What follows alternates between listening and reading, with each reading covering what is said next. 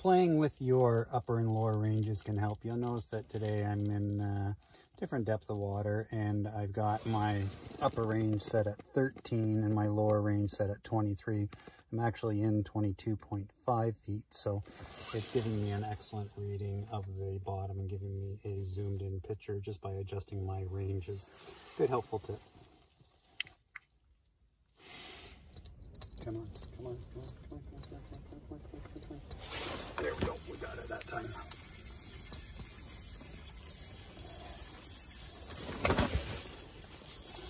There you see the fish coming up on the screen. Got my upper range set at 13, so you're gonna see it disappear.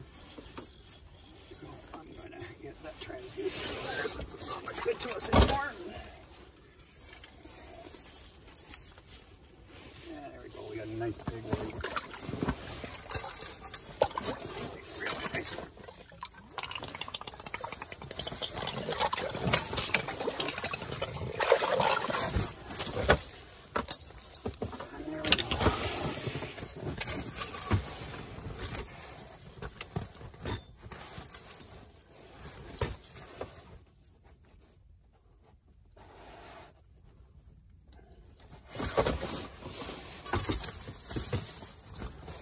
She's a beauty.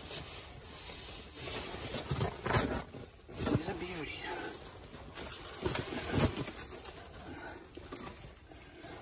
Nice, nice thick one. Lots of life. She's ready to go.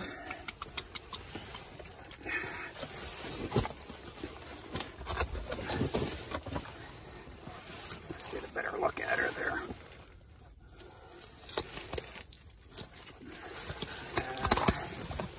Let's let her go. And there she goes. A beauty. Great, great fish. Love it. The medium or medium light is my preferred rods for whiteys, just from the management of those really finicky light bites. So if I'm using a heavier bait, I will, quite often go to a medium heavy, but day in and day out, a medium light is my preferred action for the whitefish.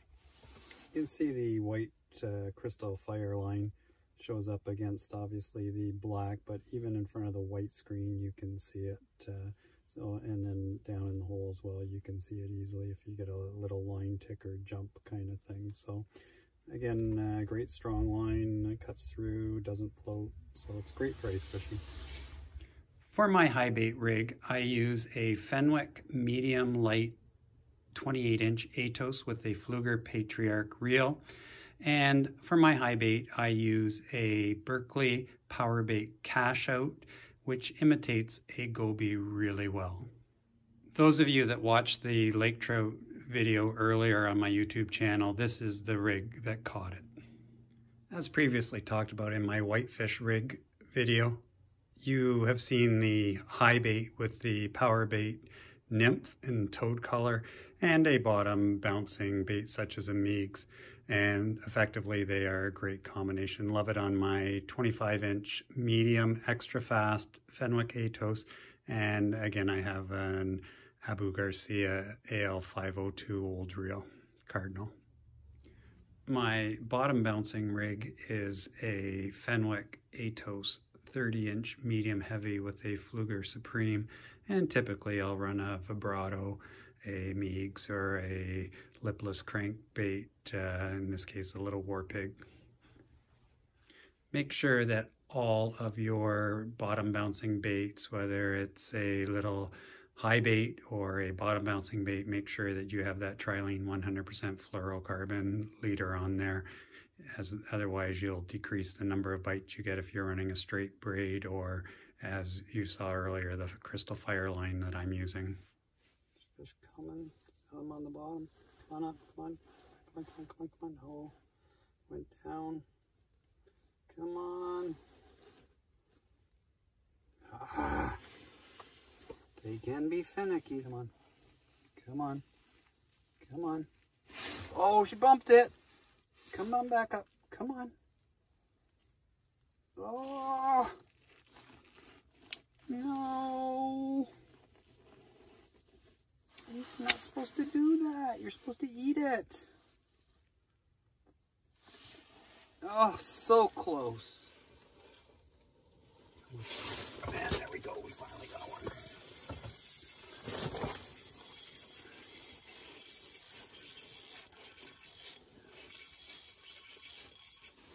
Feels like another one. Ah, she's a good one.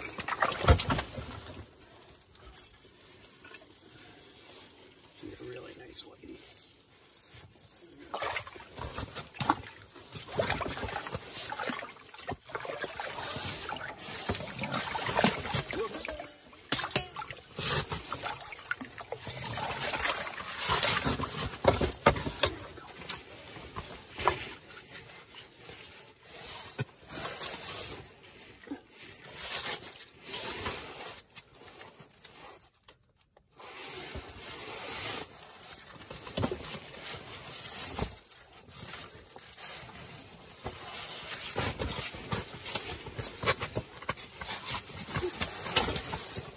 And there you go. Oh, she's strong. There we go. Another beauty, Lake Simcoe Whitey. Release her down into the hole. Another little look at her. And there she is. Just a beautiful fish. And away she goes. All right.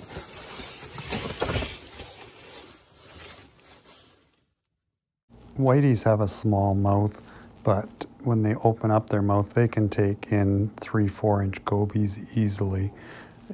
A lot of people think because of the small mouth, you only need to use micro baits, but that's not true. Come on, come on, come on, come on, come on, come on, come on. Come on, he's coming back up. Come on, come on. There we go, we got him. All right. Love that video game. Love it when it works out. Yeah, he came up, went down, came back up again.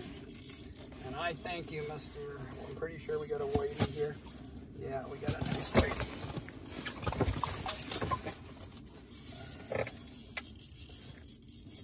There she is. Oh, that's a beauty. It's almost come out of the hole.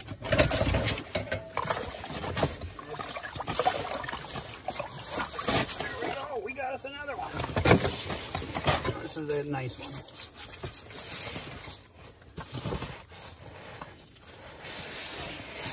Just having a blast out here. This is what retirement's all about, being able to get out here during the week and having some fun.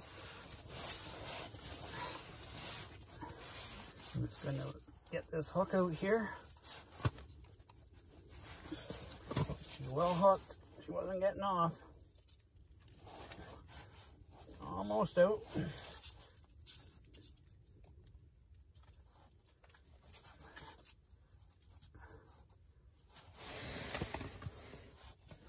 They have such small mouths, as I showed you in that last one. There we go. I'll show you again. So again, we got, oh, she's strong. She's strong. And again, they just got, oh.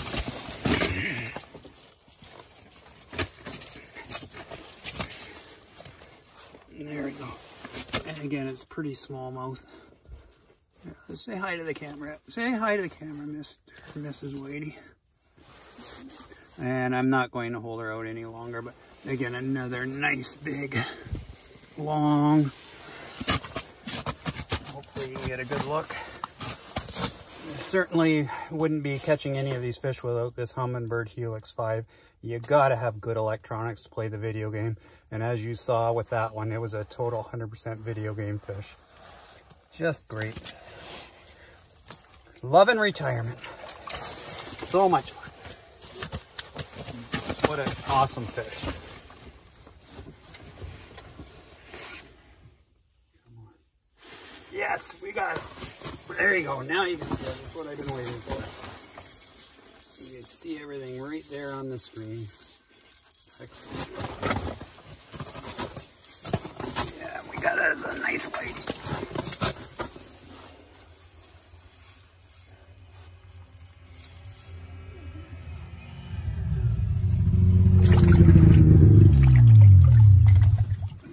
beauty. We got us a fish right here, you guys.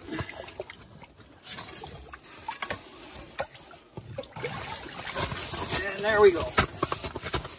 Just landed one.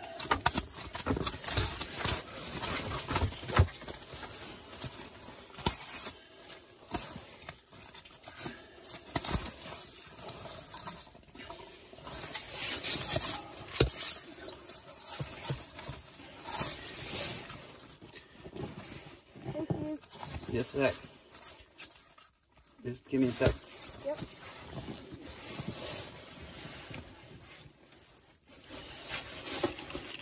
All right. Well, there's the fish.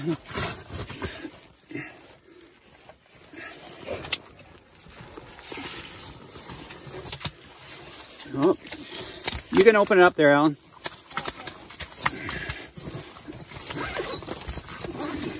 And there's the fish, and this one looks like it's actually bleeding a little bit, so I think we're going to whoops, I think we're going to keep that one so that it doesn't die on down the hole. So that one's bleeding a little bit, unfortunately, but that's the way it goes. So anyways, that was awesome. You got to see that right up front. The whiteys are gorging themselves on gobies, including 3 to 4 inchers. Those gobies came from the last whitefish. We've had as many as 15 gobies, including many 3 and 4 inchers inside a whitey. It's just incredible how they will gorge themselves. As always, if you found this video helpful, a like, share, subscribe is very much appreciated. Take care, and we'll see you at the next video.